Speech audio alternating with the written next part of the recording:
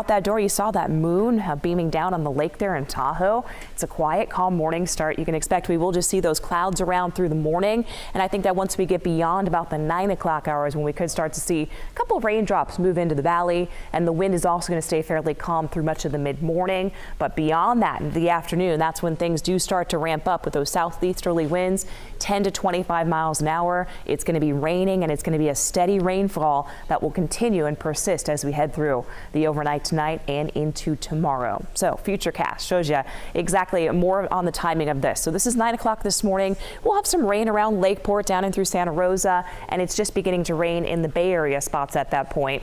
Still, again, we're waiting on that rainfall till about lunchtime in the greater Sacramento area. And then look at this, 1 o'clock in the afternoon, the rain is coming down, and it's a nice, steady, solid rainfall all across our viewing area. Now the snowfall, it's going to start out around 4,000 feet, but it could be going higher than that as we go into the afternoon as that warm air starts to advect in and onshore. This is 6 o'clock in the evening. If that's your drive home from work, or if you have a friend or a loved one that is driving around at that time, that rain's really coming down at a good moderate to heavy intensity, and that's going to persist through the overnight tonight, where those snow levels are going to again be mainly above 6,000 to 7,000 feet on into the evening ahead.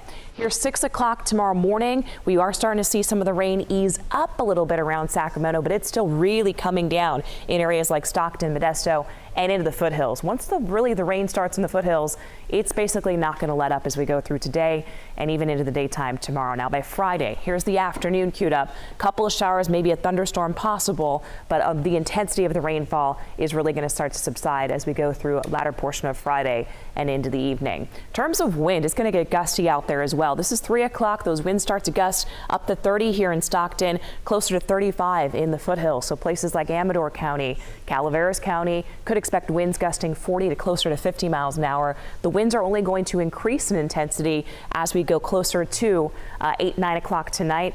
And from 9 p.m. till about midnight, that's when I expect some of our strongest winds to really unfold across the valley and into the foothills. Now, rainfall projections will be in the range here of Sacramento, about 1.5 to 2 inches between Thursday and into Friday, 2 inches around Stockton, 3 to 6 inches possible there in through Placerville. So yes, that rain on top of the snow that we've had at the lower elevations during the week could be problematic, especially causing some rapid rises on the rivers, streams, and creeks.